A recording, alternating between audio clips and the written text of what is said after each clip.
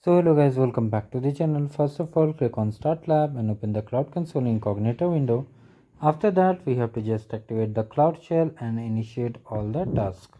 If any pop-up comes, just click on I understand and I agree and continue. Now you have to just click over here and it will activate the Cloud Shell. Here just click on continue and authorize yourself.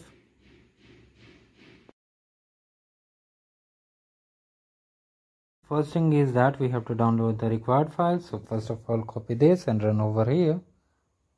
And after that we have to unzip it. So just unzip.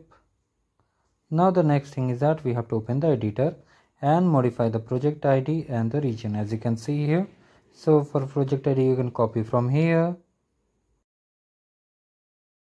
Once it's opened, here you can see, just open this, and from here variable.tf file, just update the region.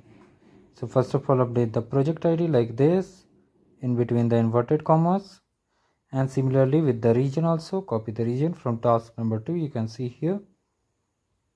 Now just update it.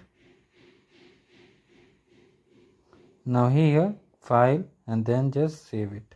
Now click on open terminal and you have to run these 3 commands.